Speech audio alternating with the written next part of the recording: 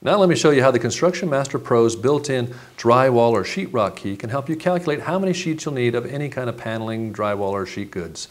It's based on the square meters or square area that you enter, and you can enter that in any way you want. We'll do it simply. We'll just say 19.5 meter wall length by 2.75 meters high gives us 53 square meters. Now we're going to convert that to number of sheets. We hit convert, and over the height key it says drywall. So a 4 by 12 sheets, we're going to need just over 12 of them, so call it 13.